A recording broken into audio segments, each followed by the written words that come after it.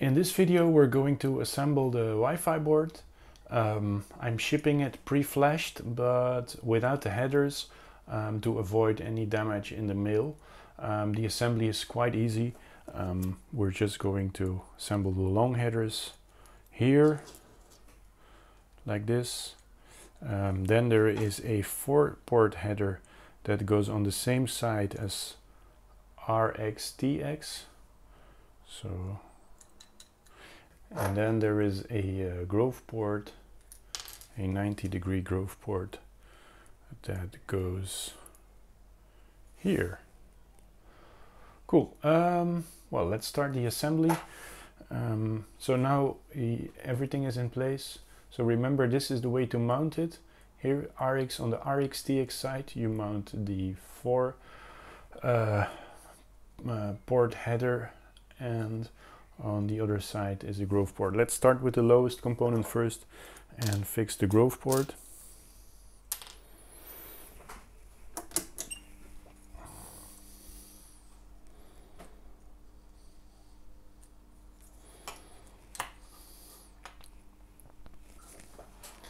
My iron is at about 330 degrees, which seems to work fine for most of the applications.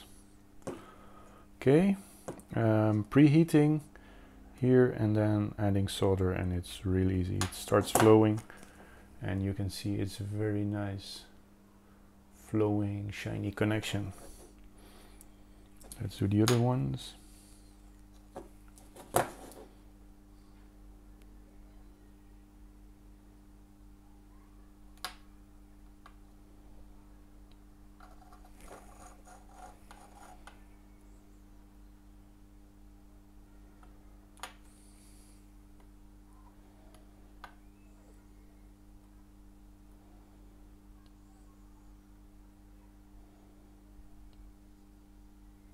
Now let's connect the other ports here. Female headers like this, and then connect the first leg.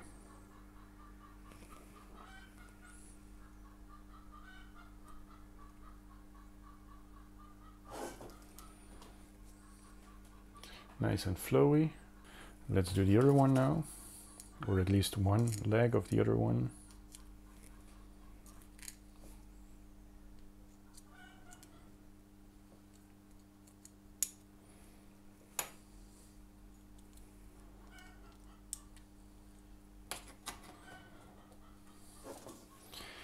Okay.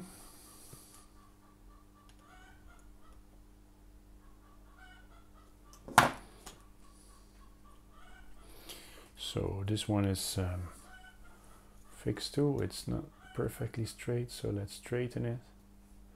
So once both are nicely aligned and straightened, it's time to do the other 14 contacts. So that goes pretty fast. Preheat, add the solder, preheat, add the solder.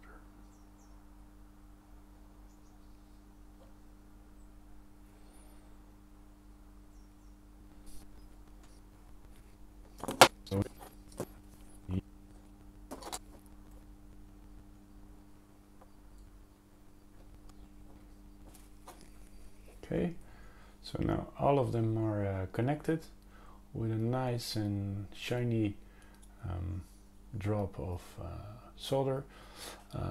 Let's do the last one here.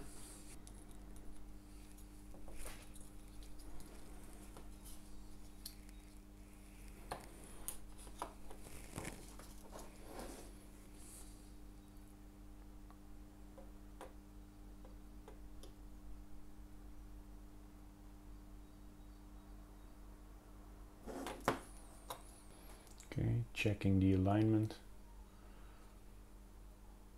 Seems to be okay. Let's do the other ones. Okay, so now the board is ready here, and we can, so everything is solid, connected. and we can use it with the distance sensor breakout board. If all the holes align well now, so you can see ground and 3 volts takes these 2 holes, and then here are RX and TX, and the motor breakout pins are just open however you want to connect them. You could also leave this one away, and in this situation you can also connect to your Spike Prime or Robot Inventor hub using the other breakout board like this. It slides onto the twice 8 pin headers here, female, and you can also use this kind of wire. So this goes into the 6 port here, and this breakout board connects to your EV3, and it breaks out another I2c connector, which is the same as that one, if you want to add more I2c devices. So that's it. That's how to mount and solder this Wi-Fi I2c ESP-8266 breakout board for all your Lego custom electronics experiments. Thanks for watching. Bye bye.